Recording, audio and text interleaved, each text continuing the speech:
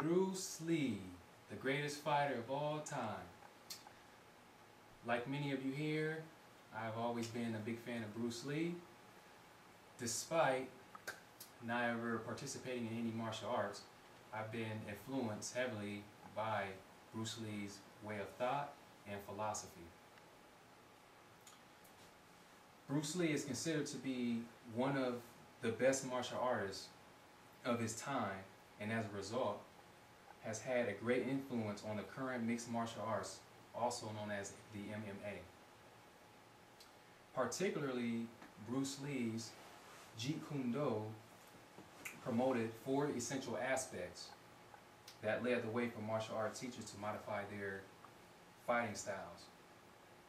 And for those of you who are new to this term, Jeet Kune Do, you spell it as Jeetkundo, and the translation of that will be the way of the intercepting fist.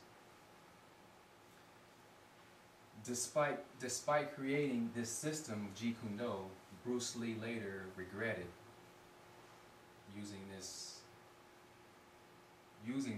term to describe his fighting system, because to most people they look at Jeet Kune Do as just another kung fu fighting system.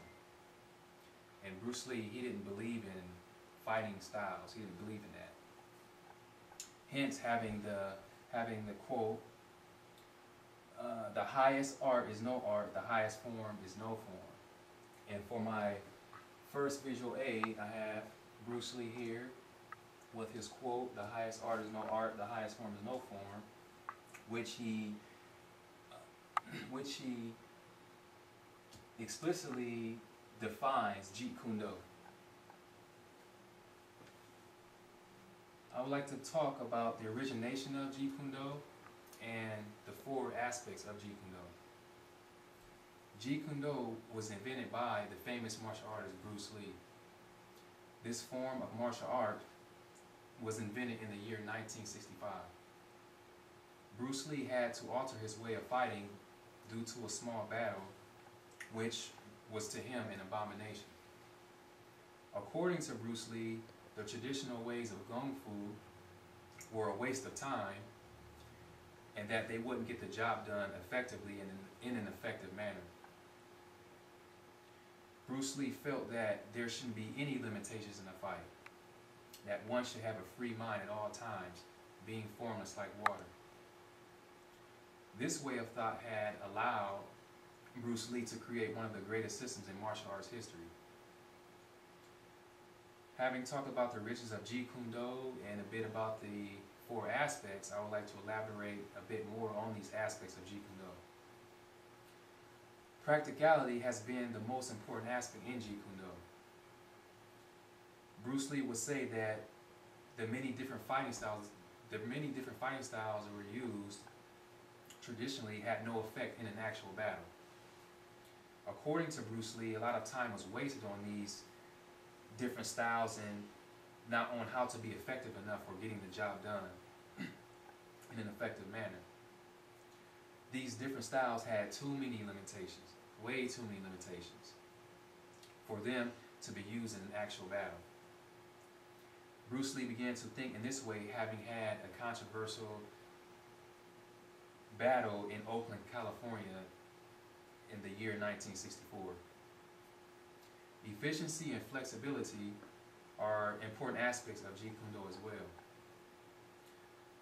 In being flexible, one must be able to make a quick decision in every situation.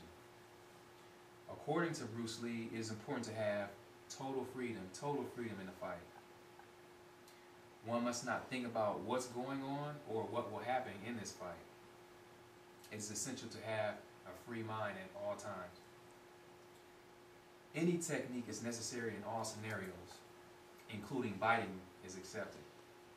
The most important thing is scoring in the fight. According to Bruce Lee, indulging in such sophisticated styles, moves will only get you into trouble. Speed was another aspect that made Bruce Lee stand out. In 1966, Bruce Lee was on television demonstrating his speed. His speed was so incredible, it was difficult for anyone to capture it on camera. To Bruce Lee, training to build muscles will slow you down. Bruce Lee's speed was considered to be beyond average. Having talked about the 4 aspects of Jeet Kune Do, I would like to show you a short video of Bruce Lee demonstrating his speed. And this demonstration took place 1966, I believe, 1966. And as you watch the video, pay close attention to Bruce Lee's right arm, the quickness.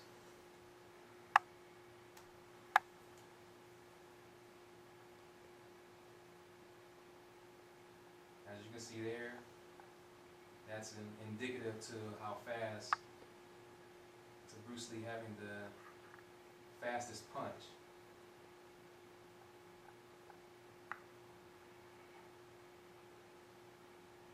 And here he demonstrates a technique called a 1-inch punch.